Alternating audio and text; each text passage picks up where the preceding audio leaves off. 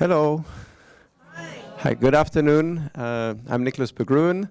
Welcome. It's a sunny day in LA, so something unusual. And I'm grateful that you chose to be in the dark. Question is, will we learn something this afternoon from our speakers? I hope so. I'm actually quite sure. So I want to thank Agnieszka and Drew and Tobias for helping us think about a subject that I think is really quite important, which is, who are we becoming as humans when we are creating sort of a new human thanks to biotechnology and thanks to AI. How are we reshaping what it means to be a human? And what is the limits of what it is to be a human? What is the limit of what a machine is? And are we getting more connected to what in the West we think as of the non-human? If you think of non-Western traditions, especially in the East, especially maybe in Japan and Shinto thinking, everything is alive, not just humans. Everything has some weight, and the question is, what weight will we give to machines? What weight will we give to everything that's in between machines and us as humans? And I think that's a really important question, and it's becoming a real question. And maybe we can explore it with our speakers. So thank you very, very much.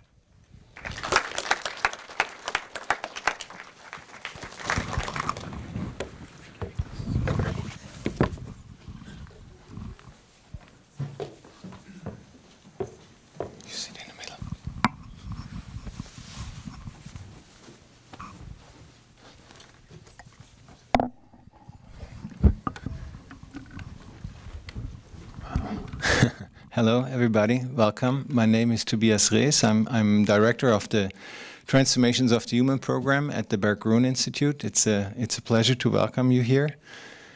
It's an honor and a pleasure to welcome Agnieszka Kurant, an artist from New York, and Drew Endy, synthetic biologist from Stanford University, bioengineer.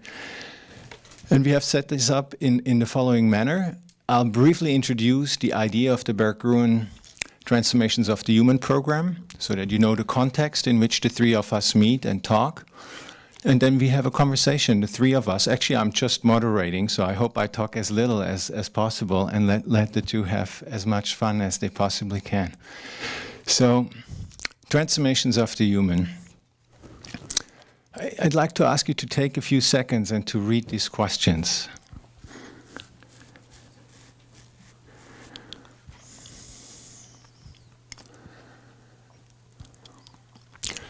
So what is the human? Sounds like a funny question, like a huge and giant and big question.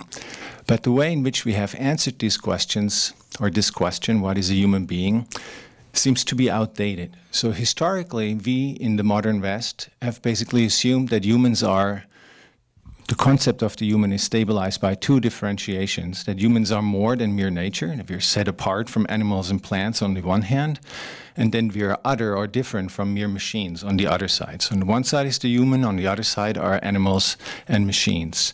The criterion of differentiation for this was that we humans have what animals and machines don't have, namely we have intelligence, machines have mechanics, and animals have just instinct, so they're kind of enclosed.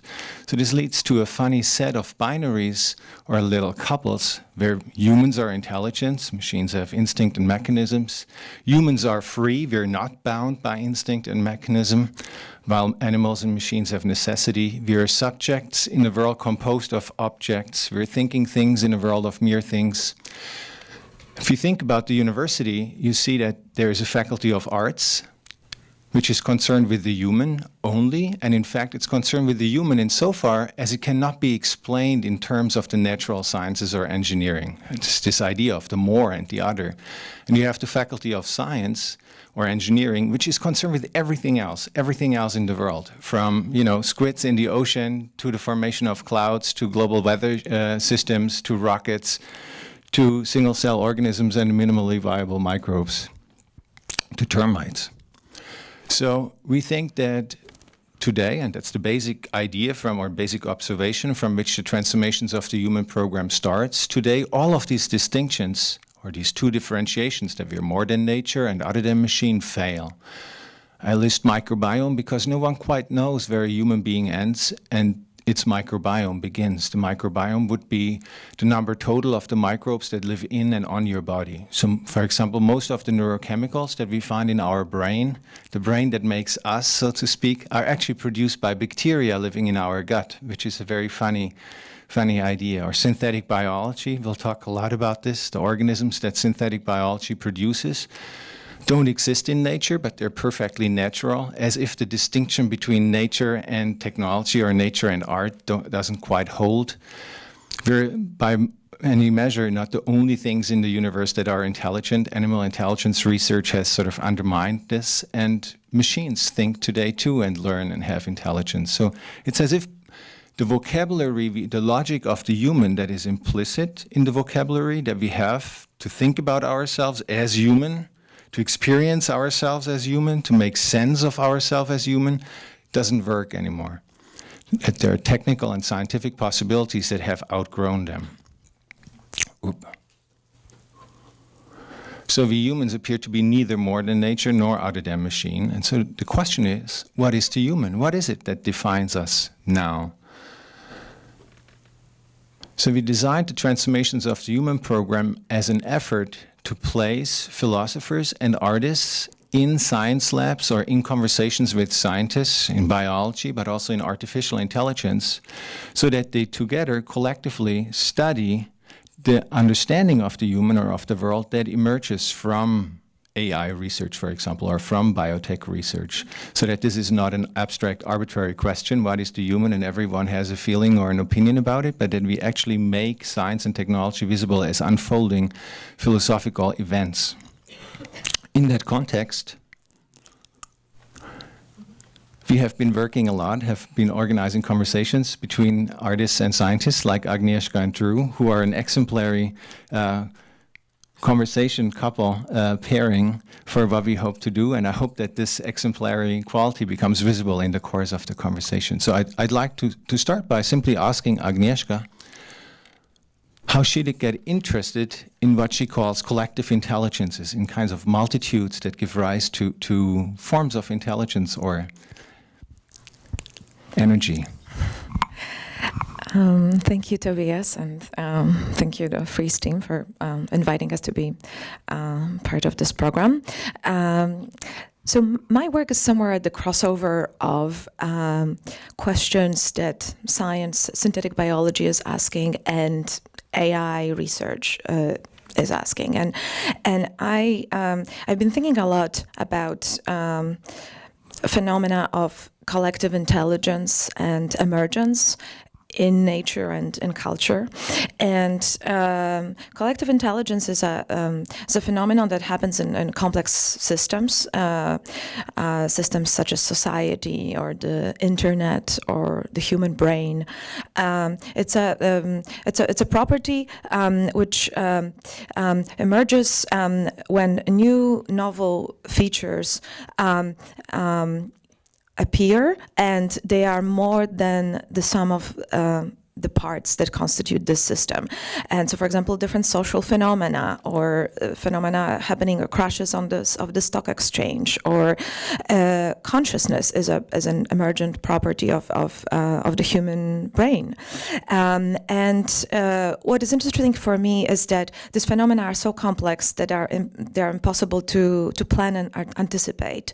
Even with the algorithms that we have nowadays, it's still very difficult to foresee, for example, how a society is going to vote. So that's why these questions have been discussed widely when phenomena as Brexit or the the result of the US elections, happened, that even very complex algorithms that we're using are failing at anticipating these very complex processes because sometimes because individuals behave irrationally, and this aggregated irrationality is difficult to calculate.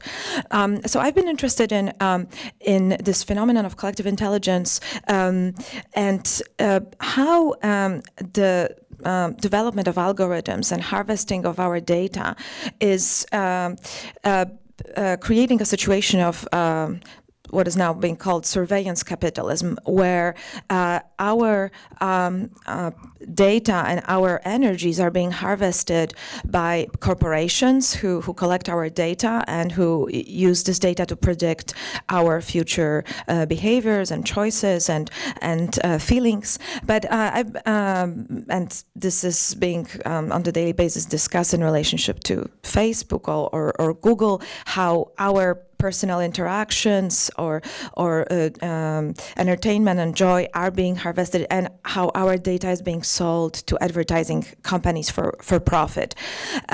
So I've been thinking about these questions, but from the perspective of how we could also maybe now with algorithms calculate our social capital, but in a positive sense, how the power of social capital is becoming more important nowadays than the financial capital, because we can monetize likes and clicks, and this way social energies become part of the energy market in a similar way as oil and gas are.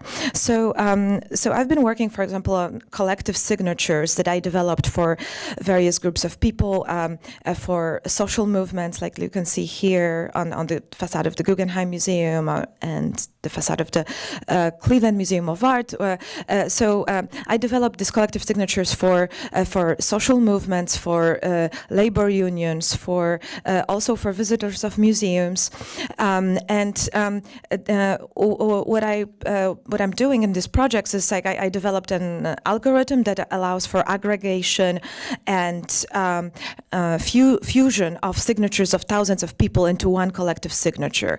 And contemporary science allows us to examine collective intelligence of a termite colony, for example, and realize that disparate termite colonies have separate individual collective personalities. So one could say that one termite colony is like a collective person. And the same can be told about social movements. So, for example, one social movement collectively becomes different from another one, even though they may represent the same program, because these are very complex emergent properties that appear. So I've been developing these collective signatures for various communities, and I've been also thinking about the future of labor and the future of work, the post-work, when we're thinking about automation and the transformations that the labor market is undergoing, and how collective intelligence could play into that. So there's this whole new platform that Amazon started called the Amazon Mechanical Turk, which is basically the beginning of a new working class. And this platform creates a situation of a gigantic dispersed social factory where workers all over the globe do very small tasks online, and these tasks are in various ways a part of a larger project that none of the workers is aware of. So this is becoming a pretty exploitative system very often, because the workers are remunerated very often under $1 per hour. So what I did was this whole phenomenon of the transformation of the labor market, of the working class as well, that we are starting to witness, is I try to apply it to art production. And I collaborated with again AI scientists and computer programmers to create algorithms that would enable aggregation of different inputs of thousands of workers around the globe to produce artworks. So, for example, this series of works, which I developed with my partner John Manick, an artist and writer, it's called Production Line. and each of the workers who logs into the Amazon platform is asked to simply draw a line with their computer mouse. But then these lines are aggregated into complex drawings that are outputted to a pen plotter, and then they are they turn into this kind of aggregated labor of thousands of people. And what is most important is that we created a mechanism that allows for profit sharing. So all these anonymous workers around the globe, once a work gets sold, a portion of the profit is distributed among the workers. So each of these images you see is representing a kind of aggregated social capital or aggregated labor of thousands of people. So in a way, it's the kind of like a cheeky or almost cynical way of siphoning of the money from the art market to distribute it among anonymous workers around the globe. And how can you connect the very top, the pinnacle of the art market and of what the surplus values from the art market creates to the anonymous workers and that are completely alienated from their product, but one day wake up to receive $25 bonus in the middle of Bangladeshi village, for example. And this project is developing it further. This is called Assembly Line, and 10,000 workers online submitted their self-portraits, and they were aggregated into this composite collective self-portrait of workers of this new working class. And this is a series called Artificial Intelligence, AAI, and also related to the question that Tobias asked about the collective intelligence, because termites are a very interesting species. It's an example of emergence and collective intelligence in nature.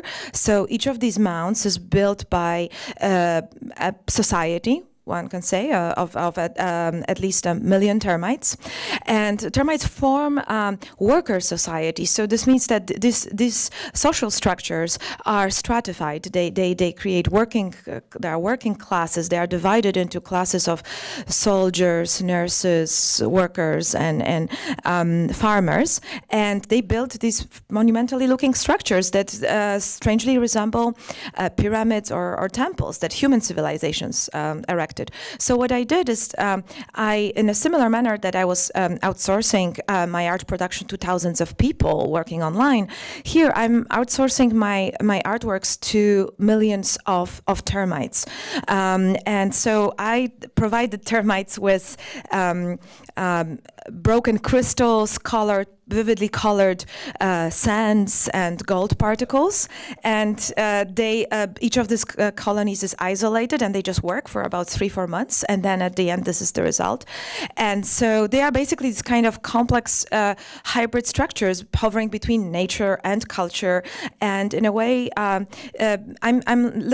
thinking about these projects as models of this like society as a dispersed factory where in a way we are all termites and we're constantly working on this global conveyor belt where our data is being harvested and sold, and we don't even know when and how. And in a similar manner, these termites who are almost blind, they don't notice that they are actually producing something different from their original houses.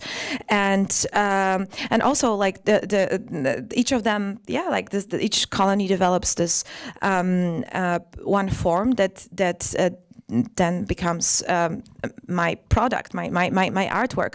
And this project also relates to another thing that I'm exploring in my practice, which is the notion of authorship and how in contemporary times it has to be questioned, because in the times of Wikipedia, for example, where knowledge is produced collectively, where there are many contributors and not just one author of the encyclopedia, we have to also rethink art and culture, because in fact certain very important cultural products, such as the Bible or the mythologies, they were collectively authored by thousands of anonymous, unknown humans, and today the authorship is something that has been extremely fetishized, especially in the art market.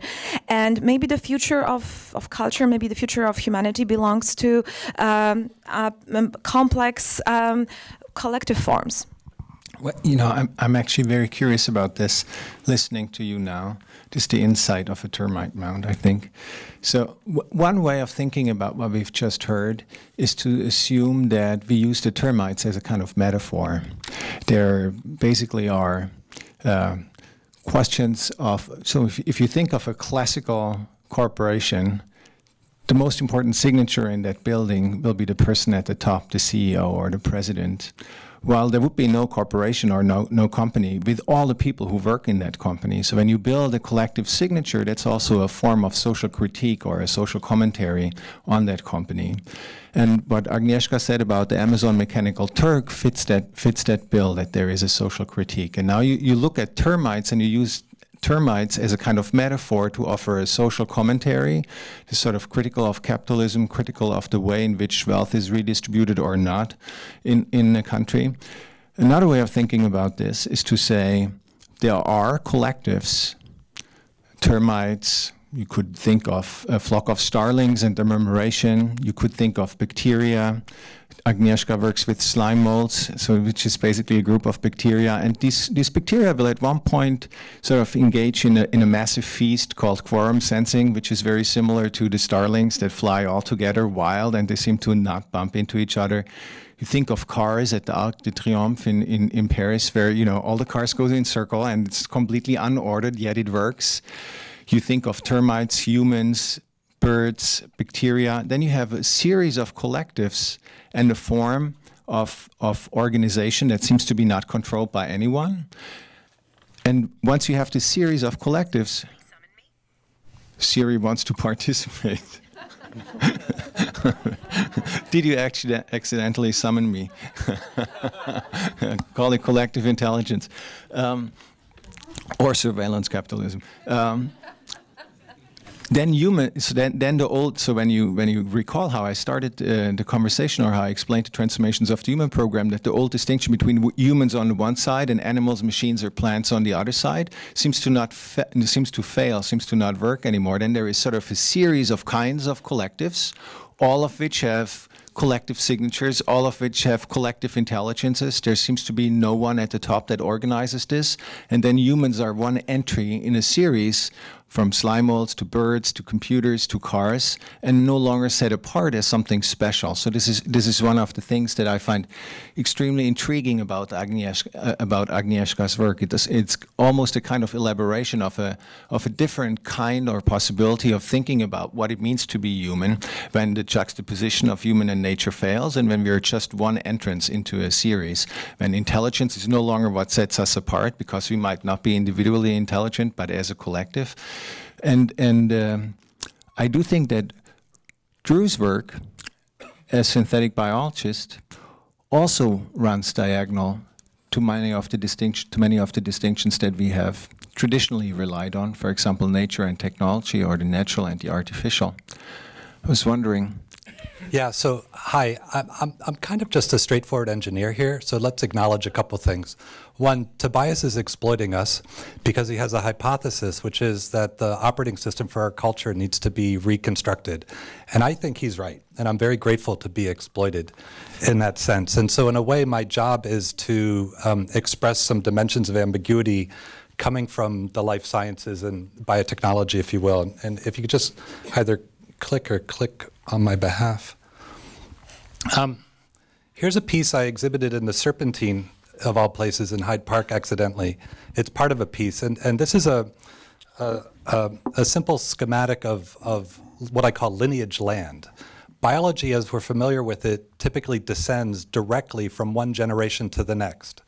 An egg and a sperm making a zygote and a new human, and if it reproduces again with another, from one generation to the next, whether bacteria, mammal, fish, plant, so it goes. And now, of course, there's diversity in evolution and selection. What's shown here is just a particular lineage changing over time. We're all operating within the constraint of lineage land. So one thing I could bring to the table is, could we ever imagine leaving lineage land? And if so, how would we do it and when might we do it? I have some, I'd like to call these paints, but they're not, they're really inks. These are jars of ink, and there's 4 different jars, and they're invisible ink. In each of the jars is one of the 4 nucleotides or bases of DNA, a jar of A, T, C, or G. And they're not derived, the molecules in these jars, from pre-existing molecules of DNA. Rather, they're made from sugar and sugarcane that's then modified via synthetic chemistry to make a type of dry powder that's in the jars in grams quantities. And each jar costs about $250. So it's about $1,000 worth of ink. And you hook these ink containers into a printer that's not printing on paper, but is dispensing the chemicals in a particular order to make from scratch whatever molecule of DNA you'd like to instantiate. So this is called DNA synthesis, and it's a technology where the chemistry, the ink, was perfected by 1980, but the industrialization and organization of the printing capacity really only got going over the last 15 or so years. So for example, when I first started teaching at MIT in 2003, if we wanted to, you can think of this as a 4-key keyboard where the keys are A, T, C, G, and you press them in whatever order you wish. T, A, A, T, A, C, G, A, C, T, C, A, C, T, A, T, A, G, G, G, A, G, A, right? In 2003, pressing the key once cost $4 to get one letter printed into a polymer, a custom polymer. Today it's 2 cents. So that's what, 200x cost down, and it's like compute gets better, DNA printing gets better, DNA reading gets better as well. Now these inks are invisible because when you print into it, you just get this tiny little polymer that doesn't do anything unless you place it in a living context, and then the living context will try to express the operations encoded in the DNA. So that sequence I was rattling off causes genes to be expressed. Okay, so what? Well, here's another representation of how biology could exist in space and time, if you will. You could take a lineage and at one point read it out, decoding its physical genetic material into information that could be represented as digital information and transited over the internet. And then somewhere else, sometime else, you could compile it back and reinstantiate the lineage, removing a fundamental constraint in nature, which is the constraint of direct descent through lineage. If you're thinking about techno-economic culture, it means you can instantiate biology wherever you could print the DNA, right? So you can combine the biology with the network, making a biological network. These are 2 fundamental ambiguities, the decoupling from lineage and the disconnect from location and time to another location and time. What can you do with this type of stuff? So these are E. coli that have been engineered by teenagers to take genetic instructions in colorless DNA but cause the bacteria to make pigments. So the students called this Escherichia chromai. And this was done in Cambridge, England over a decade ago. You have the red colored E. coli on the left and the purple colored E. coli on the right. You now have living bacterial pigments where each cell is about a micron. If you could paint with these, right, you'd have micron pointillism all over the place. The nerds who did this work, well, we don't know what to do with this type of stuff. We can't conceptualize what people might wish for with this technology. The colleagues we found at the time at the Royal College of Art looked at this and imagined a future in which people would wish for probiotic yogurts where that you could ingest, and then there'd be genetic sensors in your gut microbes, and depending on the health of your gut, what would come out of you would be colored depending on which specialist you should see or how you should change your nutrition.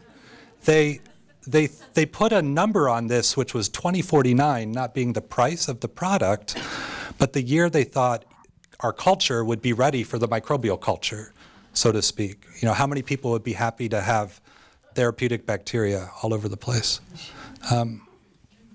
I just want to offer a reflection. So it's a type of ambiguity around moving beyond lineage, which we can come back to, but just making arbitrary things in biology. I'll offer a reflection on the ambiguity between the artificial and the natural, if you will. Here's the best example of explicit corporate advertising I can find on the Stanford campus. It's in the covered arcade around the historical quad in the middle of the campus. And that's where we put the good stuff, these nice blocks of diamond-shaped pavers made by George Goodman in the late 19th century, the artificial stone. So it's such an interesting imprint for me because it immediately suggests that artificial is not a pejorative. Just over 100 years ago, artificial is a point of pride for branding and marketing. It's the good stuff. And then the other lesson it brings to me is, well, what is artificial stone? And what might that teach me about other things I might make, including living things? It turns out that artificial stone is related to natural stone. It's natural stone that goes beyond a historical process of regularization supporting coordination of labor, but the grinding up of the stone itself to make stone of a new form with new properties that we wish for very quickly, which we're familiar with now. And we're surrounded and comfortable with operating inside artificial stone systems all the time. So could you imagine, for example, ever getting a mature oak tree not in 72 years, but in 72 hours? How would you begin to think about that? Well, one traditional biological lineage land approach would be you're going to add a whole bunch of morphogens and accelerants to get it to grow faster. But the lesson of artificial stone might be you'd grind up a tree and remake a tree, maybe in partnership with some mushrooms and some other things that get figured out along the way. It also implies two other things. One, that we don't have to change the fundamental molecules of the biology very much to make new things, but also that we can make entirely new artifacts. It's very hard to conceptualize what a new artifact is in biology besides a derivative artifact, making version 2 of something, making a minimum form of something.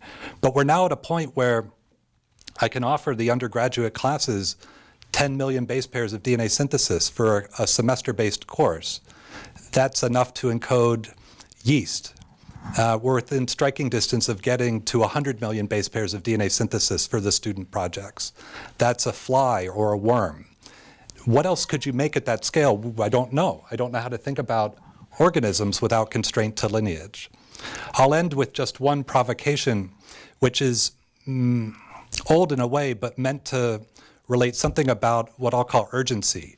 I think there is this opportunity to consider a construction of an operating system for a culture, if you will, and it's very hard to have that conversation. I think the Berggruen program is the only thing I've encountered that's not just the connection of art, science, and engineering, but also philosophy and humanity, literally, which is completely improbable and not seen anywhere else. So here's the last slide from me. This is the final exam from Introduction to Bioengineering at Stanford 4 years ago. It's a course I teach in the spring. And we're very generous with our grading. If you put your name on the test, you get 2 points. But so here's the first question. Just bear with me. It's trying to give you a sense of pacing. And there's so much uncertainty around this. I don't want you to take this literally, but we'll get to a qualitative outcome. So as I mentioned, the price of printing DNA is dropping. You just look at that too. The price of printing DNA is dropping by about a factor of 2 every other year. And we have another trend, which isn't a good one. The price of going to Stanford is increasing, and it doubles about every 15 years, it looks like, over the recent history. So if you take these two trends, and then you say, well, if a human genome is 4 billion letters, and the price of printing that DNA is dropping, and the price of going to Stanford is going up, at what year from now, what year in the future, will the cost of printing the DNA and coding the entirety of a human genome in a way that is not constrained by lineage, not editing, none of that stuff, just print it. When will that cost as much as going to Stanford for a year? And just do the math, right? Because it's an engineering course, so we want them to do some math. And the answer is 2036, which sounds like a long time from now. It is, but the argument I'll offer is it's less than 1 human generation from now. And current trends continuing are totally not to be taken for granted. There's a lot of ambiguity in terms of what's going to happen, in other words. But I think that the game is afoot. In other words, to consider what does it mean to be human, what do we wish for the rest of the living things on the planet, what's our relationship with them, and so on and so forth.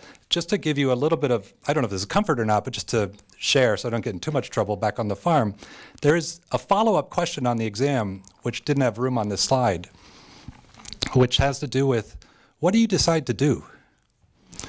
If you and a future partner imagine that you might wish to have kids someday, do you start saving up for tuition for college or to print their DNA? And most, like 98% of the class gets this part of the question right, and we grade it on the math. But the second question, we just grade on reasoning, not the answer. Just did you reason to an answer? And it splits the class. 60% of the class says, this is not what it means to be a human. It's not what it would mean to be a parent. No way. And 40% of the class say Stanford's overrated, cost basis of education is going to change, Khan Academy 12.0 will be there. And if there's any chance I can secure an advantage into my lineage, ironically, into my lineage, then I want to get that option. Thank you, Drew. Thank you, Agnieszka. So, long, but the discussion is only starting. A little later. So, just want to point out one sort of technical thing and then ask a set of philosophical questions or share a set of philosophical observations. But one thing that Drew pointed out is that this is synthesizing. This is not gene editing. When you gene edit, you ultimately stay within lineage land, right? You edit the genome of your kid, that, or when you do IVF or so you stay within lineage land. There are the two parents, and then you edit one gene or multiple, and then the baby is born. So synthetic biology is really a rupture with this: two parents, one child, two parents, one child, etc. You can sort of create from scratch. But here is a philosophical observation that I think can lead to a discussion, and that is, if you recall that I started with what is a human being and this idea that humans are set apart from mere nature, one of the points of pride, which I think the stone about artificial intelligence nicely showed, is that humans can build stuff that doesn't exist in nature, that is sort of set apart from nature. When we use the term culture, we usually mean something, or historically at least we have met something, that is not found in nature and that therefore sets us apart from animals and machines. When we have cultural history or cultural anthropology, it's this stuff that, as if there were a separate human reality. And of course, the artificial in the late 19th century, when engineering was at its prime time and pride, was better than the natural, because the natural is wild, is untamed, is defunct, is sort of primitive, whereas the artificial is refined. So when you take something like synthetic biology, and Drew once said to me that the currently existing life forms are not even the snowflake on the tip of possible life forms, not even the snowflake on the tip of the iceberg of possible life forms. And you think about the possibility of printing genomes and putting them into cells, and the kinds of organisms that don't exist at all that you could build. We had a conversation about dragons, which may sound funny, but actually it could be possible, right? So then you have a whole series of beings in the world that are entirely natural. They're totally natural, but they don't happen to exist in nature. So what happens to that distinction between technology and nature that we usually rely on, that we operate with when we enter post-lineage land? What is a human being when we enter post-lineage land? The distinctions or the vocabularies that we have available seem to no longer work. And that's exactly where I think that there is a sort of interface between Agnieszka's work and Drew's work. Agnieszka actually explores possibilities of thinking diagonally to the old distinctions. And Drew's work is opening up spaces where the old distinctions no longer work. So that to explore that space is our goal. I didn't trigger them. Well, what is important for me in my work, and we're discussing this a lot at the Berggruen Institute, is how this disruptions that happen, such as the invention of CRISPR or automation, AI research, how our models that our social, political, economic models that we inherited from the past, they're simply inadequate to deal with these disruptions, with this new phenomena, discoveries, developments, and we have to create new models, new kind of scaffold, new vocabulary, new toolkit to not only talk about this, but to think about this with new, with almost like a new logic, to kind of reconstruct our worldview from scratch. And this is what I am trying to do in my work, and this is why these conversations at the Berggruen Institute have been so interesting for me, because this is what we're doing here. We're trying to discuss how can we just rebuild from scratch everything that all these notions that were used, how maybe we can discard of these notions. So, for example, the notion of human nature and technology. Just to give you an example, the way that contemporary both science and culture thinks about the notion of AI. First of all, the term artificial intelligence. What is artificial today? As Tobias and Drew pointed out, the very term artificial is kind of suspicious, because we now know that artificial is not really artificial. Maybe it's natural, and also.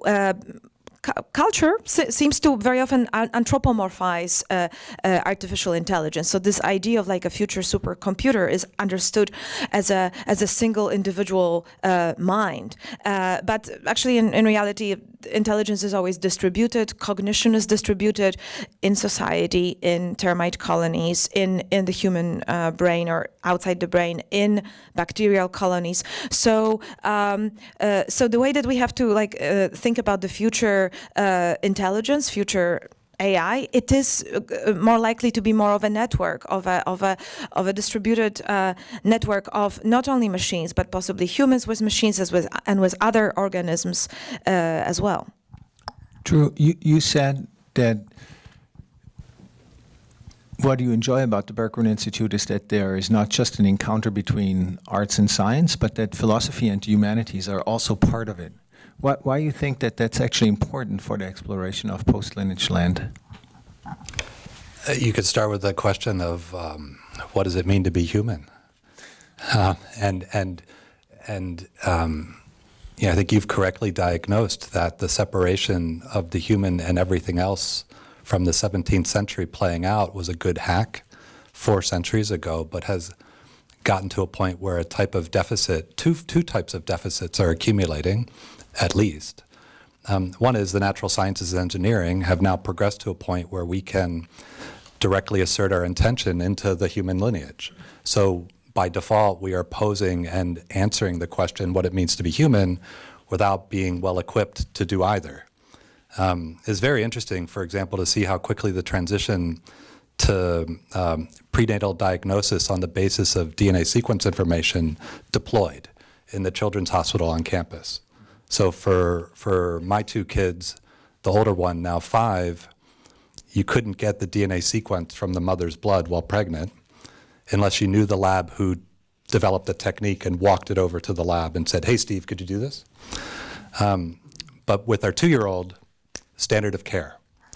Everybody is clamoring for it because it's actually better in terms of quality of data. But so literally by default, we've embraced the first part of Gattaca without having the conversation about that, yet we know it, and it's shiny, happy stuff. So that's one part of it. It keeps going, as you pointed out, the ongoing experiences with editing directly within the lineage, both in the United States, Sweden, and China, and elsewhere.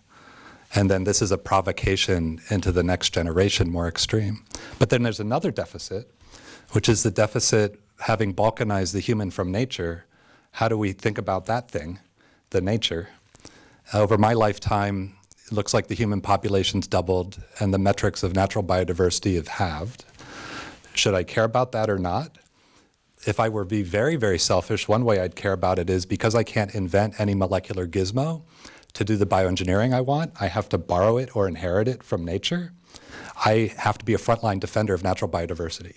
because anytime an organism goes extinct in nature, I lose an entire part kit, a set of tools I might use. And so that's a bummer. So it's in my selfish interest to preserve biodiversity.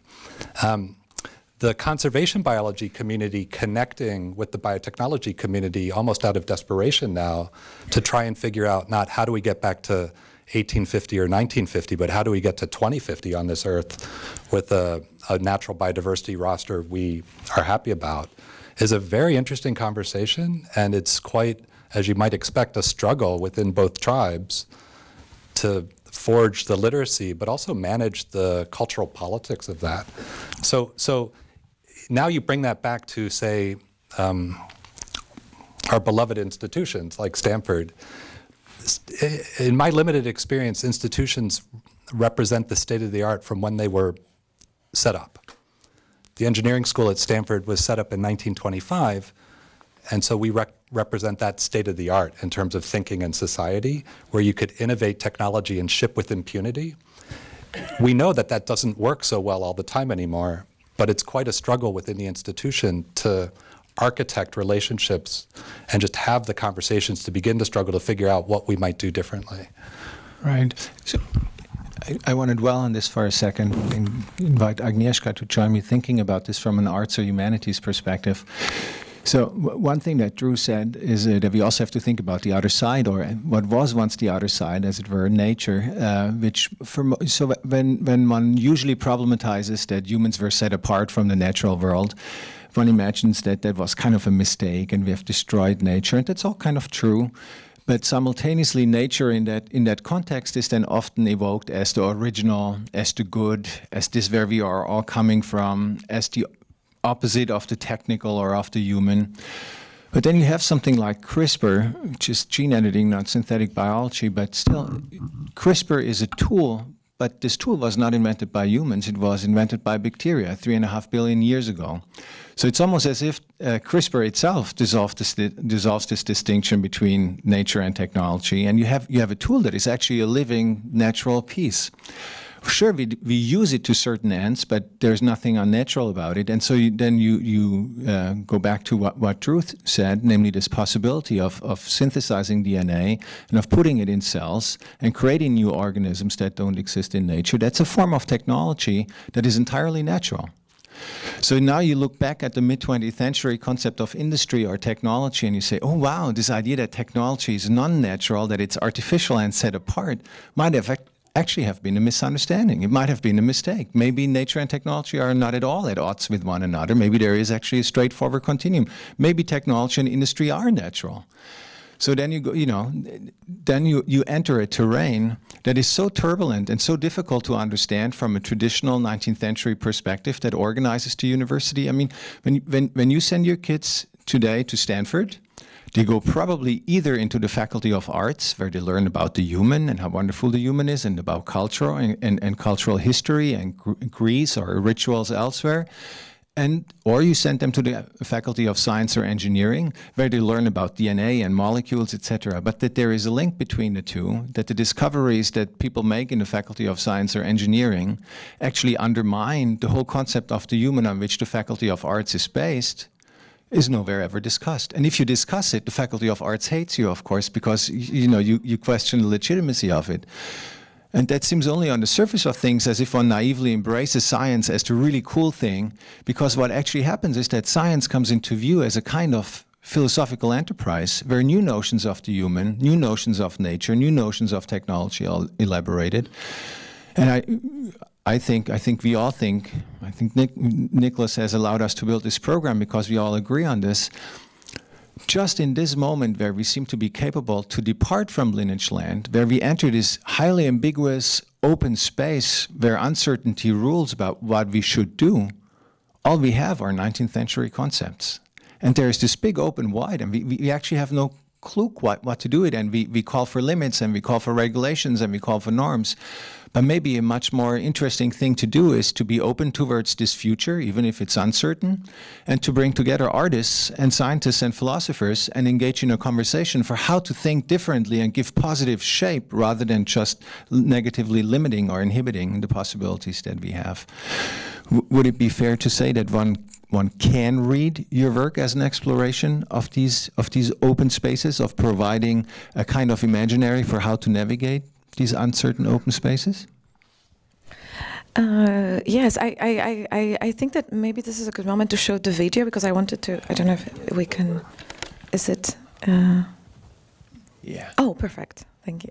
So this is actually an example of a work of mine that kind of runs across the questions that you're asking.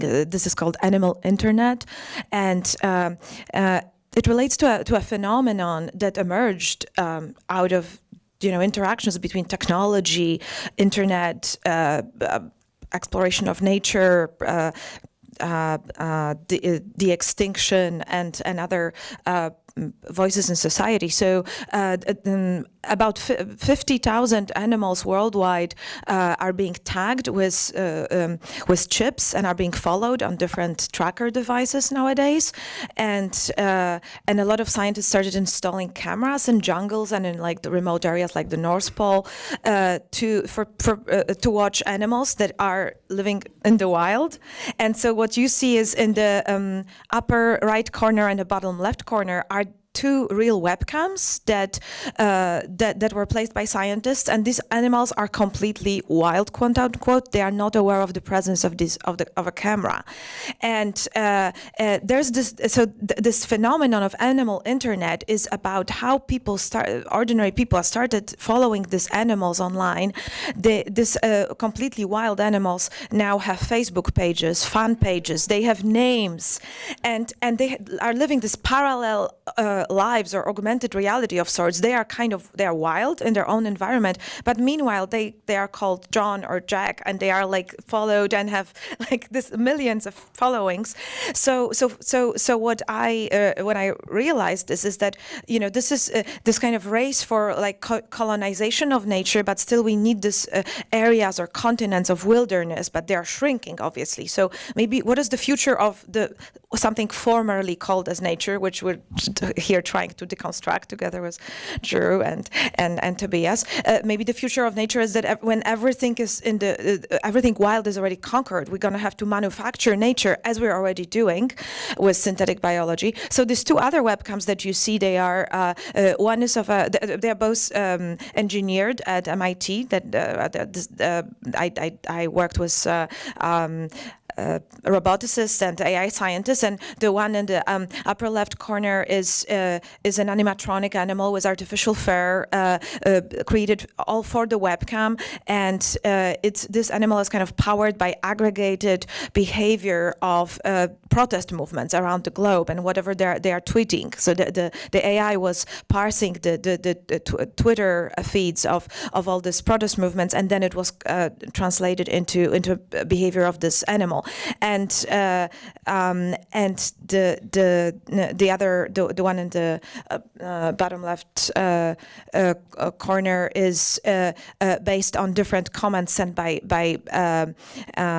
the workers on the Amazon Mechanical Turk. So different people working online, they felt how they feel, and this was translated into this aggregated swarm of gerbils. And so, but both these cameras are mingled with other real cameras. So whoever is just an enthusiast of this animal internet, because that's what this phenomenon is called, they won't see the difference because they're just engaging with this mediated images, and they just want to be in nature, but they are too scared to go to the forest. So they just, watching these animals. So for me, it's I'm trying to construct environments that are maybe to some degree science fiction, but actually they are already happening. And I think that we're living in very terrifying times, but also super interesting times. That as we speak, we can see the evolution of us as a species. We can see how every single category that we imagine, such as nature, culture, technology,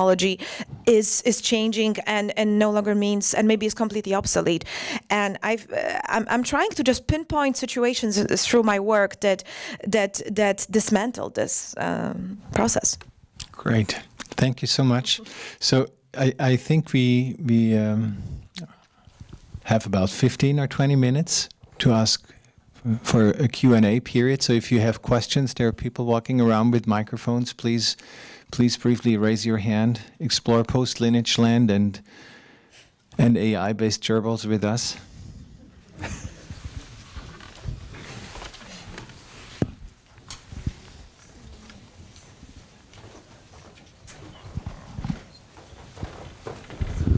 Hi. Drew, I'd love to ask you about, and this touches on the work both of you talked about, sort of the idea of collective intelligence, of machines, humans communicating and acting as a collective brain or a sort of computing machine. I guess the biggest barrier, it seems, to being able to do that is networking and communication. Humans communicate with machines in a very inefficient way today. Humans communicate with each other in a very inefficient way. And it'd be interesting from a sort of a synthetic biology and bioengineering perspective to sort of get your views on how humans and machines will communicate and whether we're seeing any sort of bioengineering that would allow machines and humans to communicate. I mean, you know, I guess I'm imagining an avatar-like world where we're all interconnected, and it would strike me that we're not actually that far away from that if we could sort of bioengineer ourselves to have that interface. Thanks so much for the question. The complexity of a collective behavior is a function of both bandwidth between the agents in the collective and state within each individual agent. And so, for example, if you had a very limited channel for communication, could only communicate infrequently and sparsely, but you had infinite state, as time goes to infinity, you could reach arbitrary complexities. But when you're competing in the time space, to your point, very astutely, you have to have a lot of bandwidth to communicate between the different agents. The specific technical area you're asking about is not one I work in directly, but I'm immediately proximal to through colleagues in the bioengineering department and DARPA programs and commercial activities all over the place. So the one way of thinking about it would be just brain-human interface for the human side of it. And it's, on the one hand, incredibly crude. You see arrays of electrical terminals, you know, placed into the nervous system of a human. But they keep getting better, and even though it seems like it's a total mismatch of length scale relative to the resolution of a nervous system, how the neurons are linked up, you can use AI algorithms to basically train the person and the signal processing to develop the interface. And what's happening within patients right now is just remarkable. So you could have a patient who is completely paralyzed, but able to, with a human-machine interface implanted electrically, if you will, transduced, sufficient to operate a keyboard and type. And you know, so we're seeing things like that reported routinely in the on-campus seminars, in the clinical settings, in the hospitals, and you then see the ambitions of the publicly funded programs that are trying to prevent surprise around future technologies by pushing the limits. And then I presume people who track the space follow things like, what is it, Neuralink or other private investments. How far does this go? Seems like it could go as far as you want to push it. The flip side of that I'd offer for consideration, and I don't know how to merge the two, is some work from Carl Pabo, who has thought about how people think as they communicate, and puts forward an argument that basically people have been selected to represent what they experience in 4 chunks, where within your mind or consciousness at any moment, you can really only keep track of 4 different things.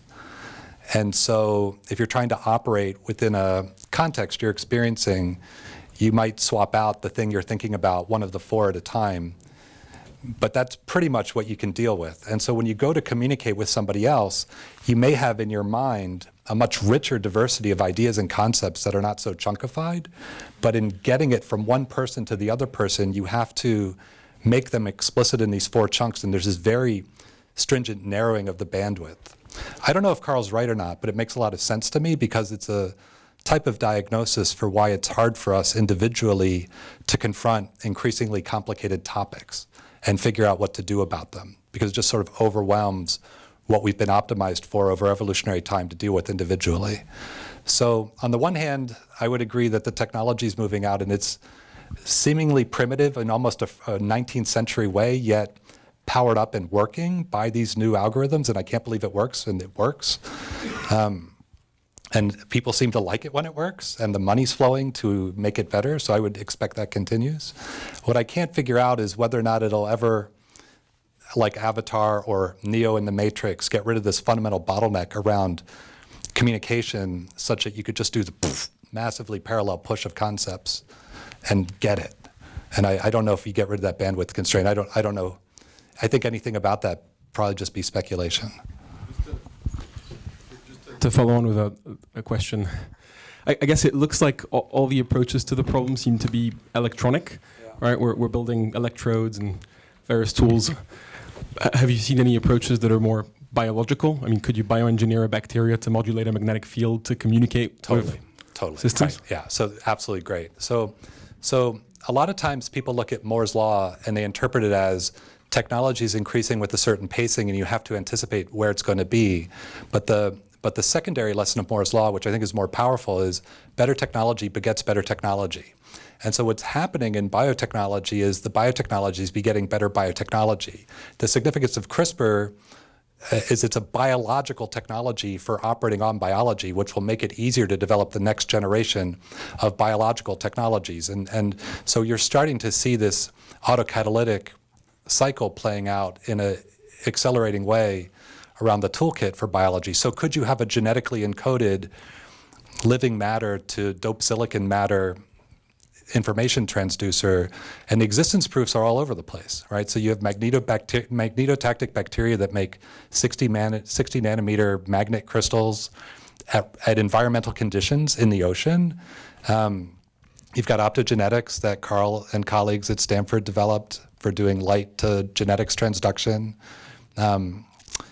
Yeah, so these things eventually become genetically encoded, would be the prediction. I think that's right. I think that's also wonderful. So I think this is a wonderful example for the kind of biologization of technology that we talked about partly.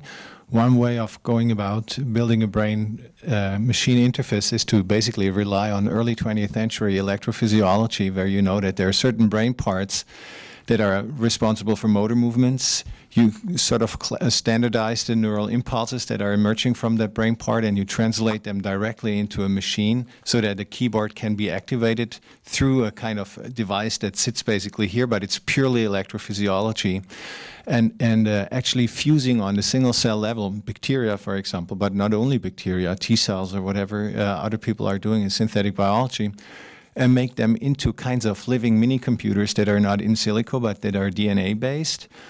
That's a wide and open frontier. Can I give you a distributed intelligence computer for a second? So right now on the planet, there's this computer operating in bacteria in nature where the bacteria get infected by viruses, and the viruses that infect bacteria are the most abundant reproducing systems on Earth. There's 10 to the 31 of them. It's estimated.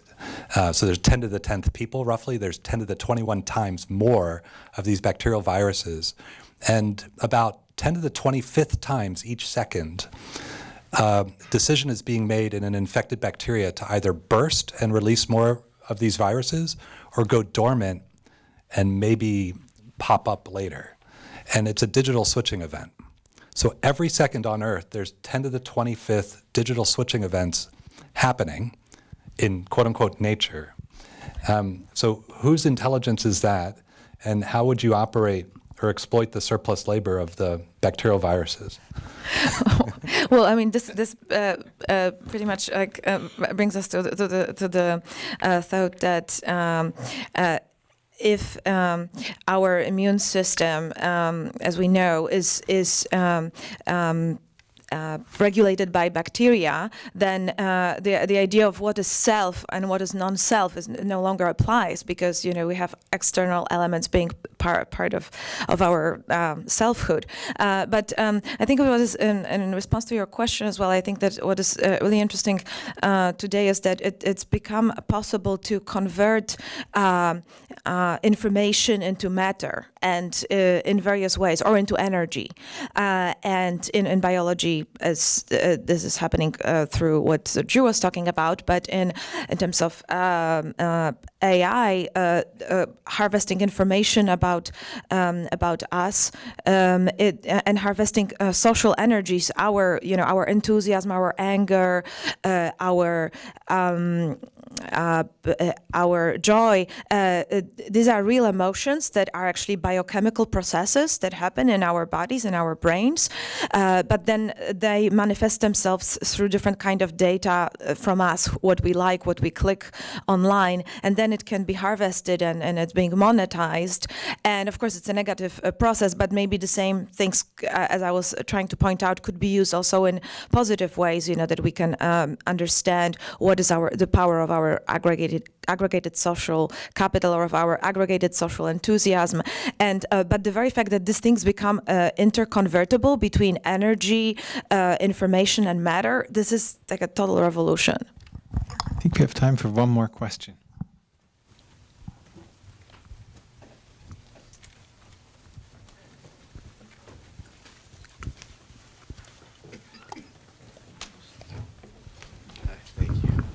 Hello, everyone.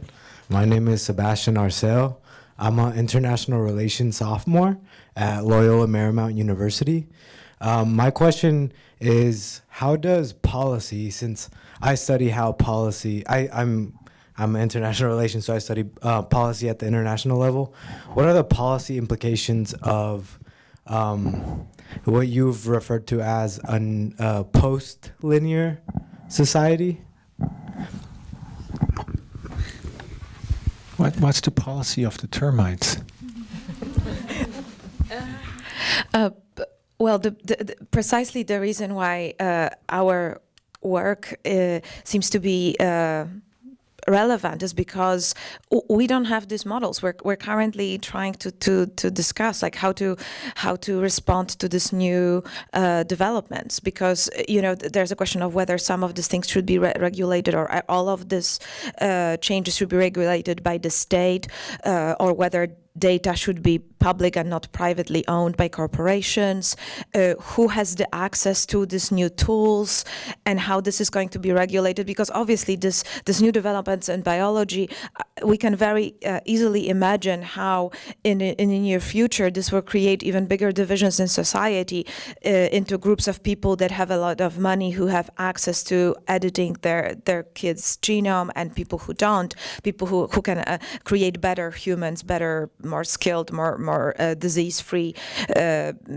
kids or food or everything that themselves, and people who don't. So this is why this is like an open laboratory, because we have to ask these questions, and we're trying to, it's America is a country where a lot the intervention of the state into a lot of these developments is very very low when you think about when you compare what's happening in Europe in terms of like the regulation of data policies, where there is more and more intervention of the states and European law, versus America, where these things are barely like scratching the surface. The conversations that are happening at Congress was who owns our data and so on. So these are questions we're trying to ask, and we're hoping that in the future our governments will ask more of these questions as well.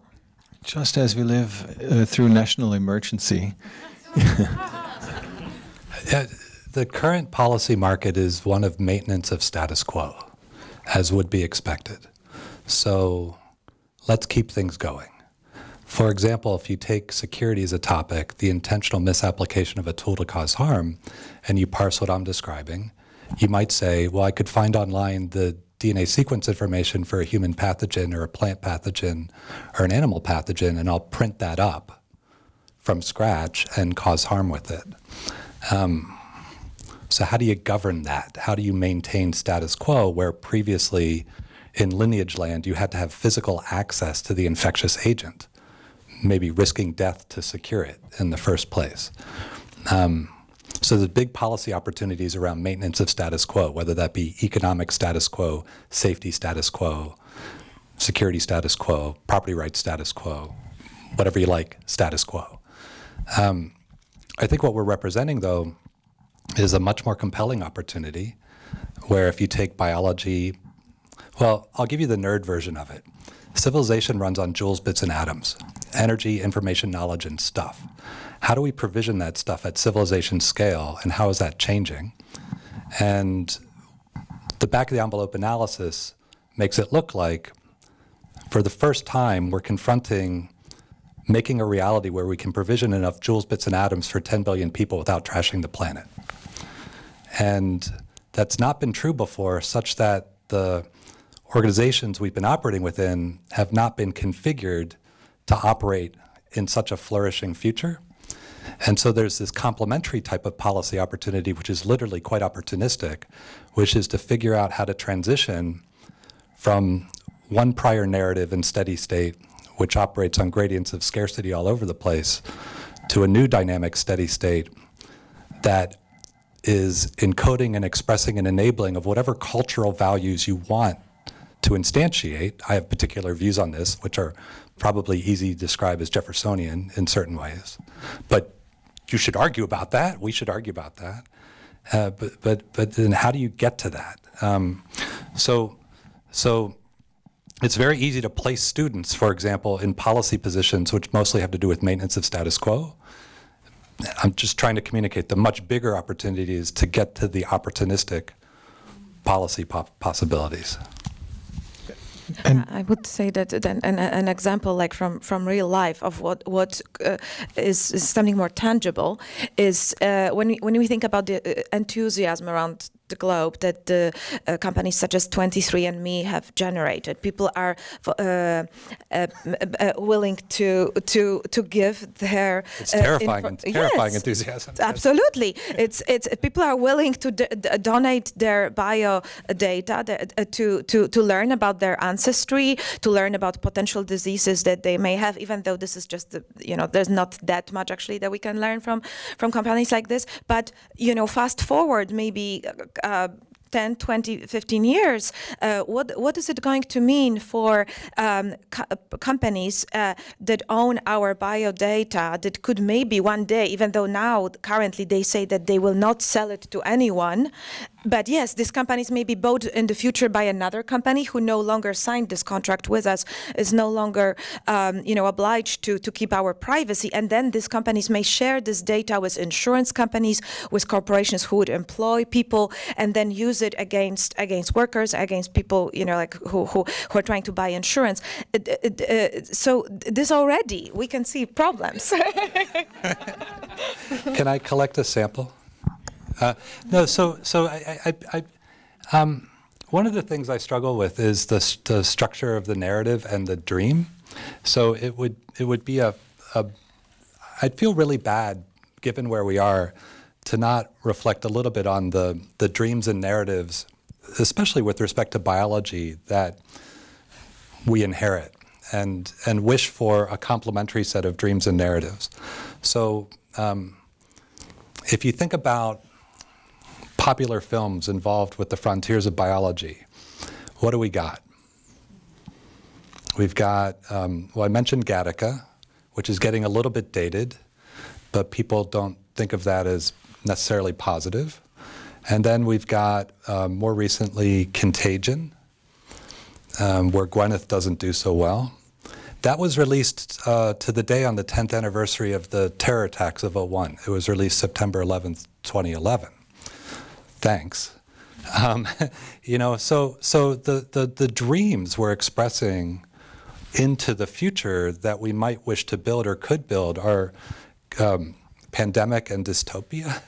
Mm-hmm. And so it'd be kind of cool to struggle to articulate a complementary dream, especially in the context of the opportunity of ambiguity, which sounds very scary and it does have risks associated with it, but is this big opening to get to a very compelling, flourishing future. One way of also thinking about this is ever since the emergence of industrialization, or let's say since the middle of the 19th century, politics is often framed as a juxtaposition between the people and capital, or the masses and the few capitalists.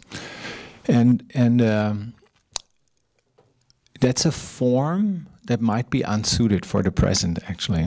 So if you take that serious, that that humans are one form of collective intelligence among many collective intelligences, if you're taking serious that we're living organisms among living organisms, then one would have to come up with questions of justice that are not limited by the human. One would have to come up with a concept of politics that is not such that, ever since Thomas Hobbes and the Leviathan, there is an opposition between the state of nature and the political state. So politics is always other or more than nature. In the state of nature, everyone, man is wolf's man, and we're all beast-like, and in the state of politics, it's more qualified. So what would it mean to come up with forms of justice, with forms of fighting inequality where microbes or termites or ice bears are actually part of it? How would that look like? And is that such an absurd question in a moment of mass species extinction, actually not just outside, but in our gut, the many bacteria that disappear that seem to make molecules that are essential for our well-being or health? How can synthetic biology participate in this?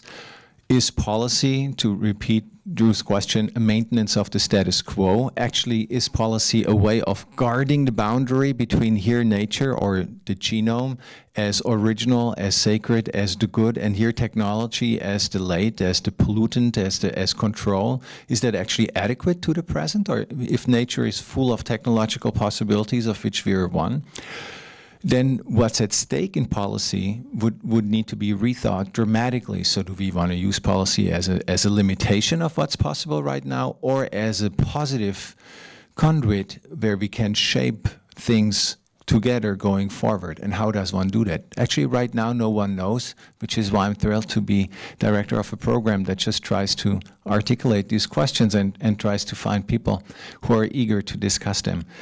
Thank you very, very much for coming here and joining us. Thank you hugely to Agnieszka and to Drew for joining me on stage. And thank you, as always, to Nicholas and the Berggruen Institute for making all of this possible. Thank you, Frieze.